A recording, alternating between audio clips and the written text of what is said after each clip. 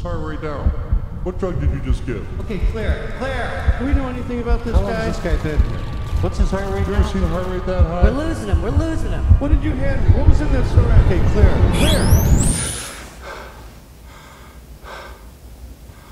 Tachycardias.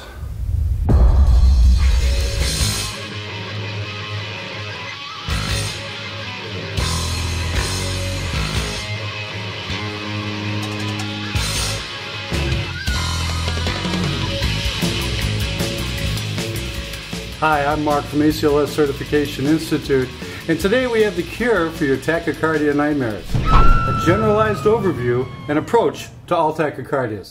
So let's get started. Now remember, a tachycardia is any rate, ventricular rate, over 100. 150 is the magic number in ACLS.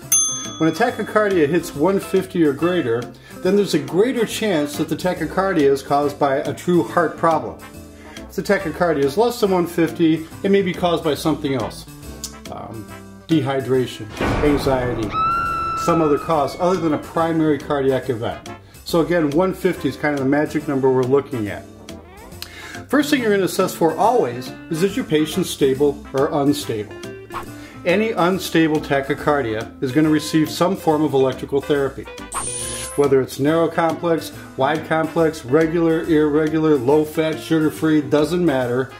A symptomatic hypotensive patient showing signs of shock with a tachycardic rhythm above 150 is going to receive electrical therapy. So first, is the patient stable or unstable? Right there, that's going to guide your therapy.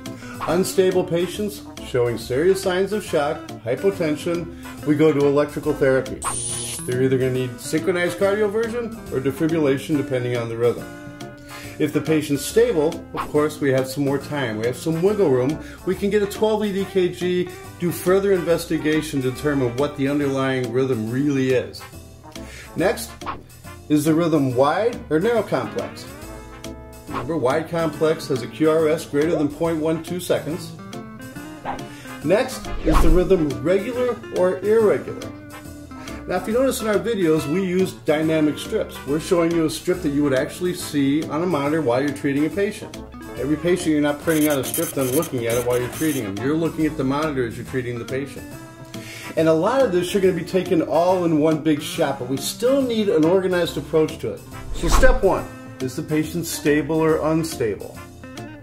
Second, is the complex wide or narrow? After that, is the rhythm regular or irregular?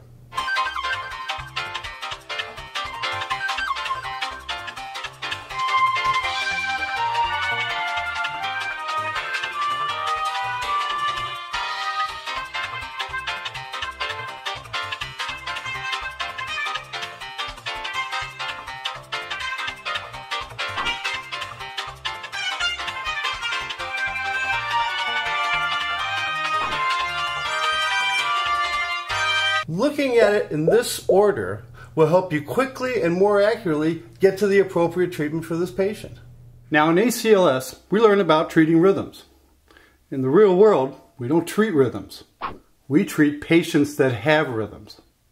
For example, you could have the same tachycardia in two different patients with completely different etiologies. Same tachycardic rhythm, one is caused by a primary cardiac event, and the other patient is caused by a drug reaction. There's some other cause. So we don't treat rhythms. We treat patients that have rhythms. Now earlier on in some of the earlier narrow complex tachycardia videos, as soon as the patient lost a pulse, they went into the PEA algorithm. And that's where they would fit. And it's in the PEA algorithm that we really start to look at the H's and the T's. What's the underlying cause of this arrest? We really need to be doing that sooner. It's not like we're working this guy. Suddenly he loses a pulse and the doctor says, "Now, hang on a second, wait a minute. This is getting serious. Let's step back and take a look at this for a moment." We should have been doing that 2-3 algorithms ago. Look at your H's and T's sooner. Every patient is different. Why did this patient cardiac arrest? Find the cause and treat that sooner. As soon as the patient lost a pulse, we went into the arrest PEA algorithm because that's where that's